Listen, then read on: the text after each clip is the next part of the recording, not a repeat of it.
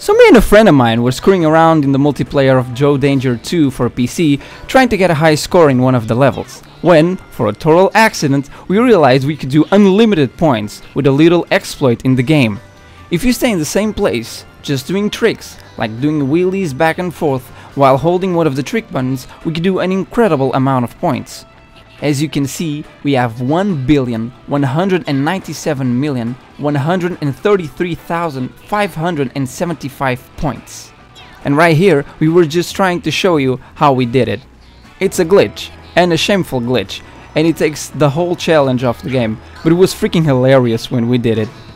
It basically means that the most patient people will get the high score, and if the developers wish to fix it, they could simply add a timer to it.